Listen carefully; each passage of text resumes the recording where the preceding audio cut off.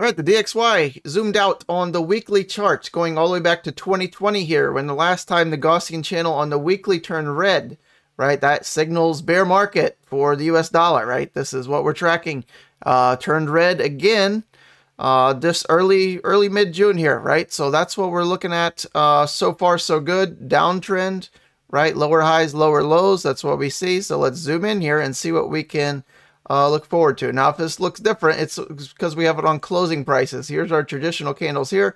The easiest way to draw trend lines and support resistance is by putting it on closing prices.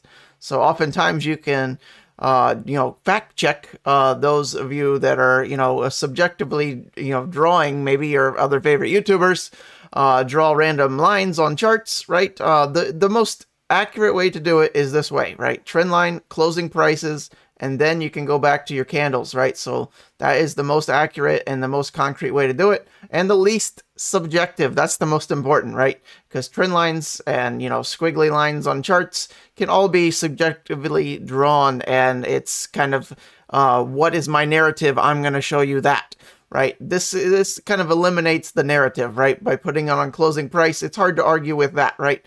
2 touch points here on the lows, that's the troughs. Multiple touch points too as well on the peaks and troughs. That's what you're looking at in a channel. So if we go up any higher, we would need to kind of reverse around the just above 103. You could see, previously that's, once you have 2 touch points, that is where your first time you can have a trend line. 2 touch points is the minimum. If you have 20 touch points, that's a much stronger line. 2 touch points, that's the bare minimum, and that's what we have so far. So don't read any more into it than that. 2 touch points, basically just barely there. All right, so if we move up any higher for the DXY, we need it to drop, right? If that happens, usually that is the start of bear markets are often the start of bull markets for, crypto. It could take a while, right? You can notice the time frame here. When did crypto start doing well? Right at the end of at the end of 2022, right? As the DXY is really dropping hard, right? And then, the vice versa on that, right? Think back to our last crypto peak, the late 2021, right? It's not the actual start of the trend, but it's once it's kind of validated. Look at the Gaussian channel turn green, right? It's over, right? Same thing will happen next time. Once this turns green, we'll often have a rally earlier, but if these turn green on the 5-day or the weekly for this index, whenever that is, 2024, 2025, you start taking profits if you haven't already, right?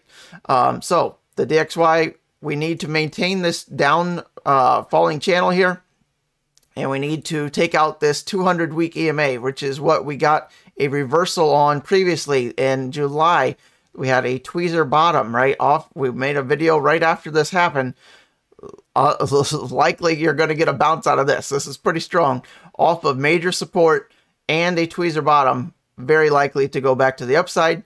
So yeah, the DXY back alive, or some back from the dead, I think the title of that video was. And we need to, reverse again right around 103. It's near, but we could have a little bit more to go. Perfect scenario for crypto and the stock market is if we just do, keep following this pattern, right? So that's what we're looking to do. Or, put in a lower, something like this, where you come down and you bounce or take this out, right? That would be ideal. Or you did something like this would be the ideal scenario for crypto and the stock market, is if you can turn, these support lines into resistance, right? You see how we break that?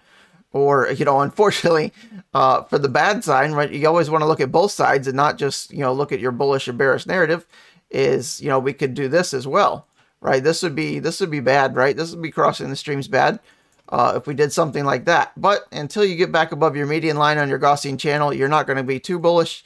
So, maybe we could, end up doing something like that, right? This is kind of all loosely subjective, but want to give you every possible scenario to look for, right? We could be doing that, and going into, later in this year, we get kind of this fake out, maybe a double top area, right below the Gaussian. So even if we break through here, not all hope is lost, but this would likely cause crypto and the stock markets to fall either further or just delay and, you know, more sideways action. So one of these scenarios, we'll keep a close eye on it, tracking, but, you know, this weekly candle, bullish, no doubt.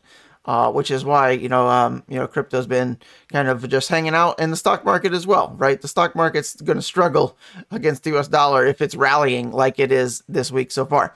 So we'll wrap it up here. Hopefully you liked the video. Thumbs up if you haven't already.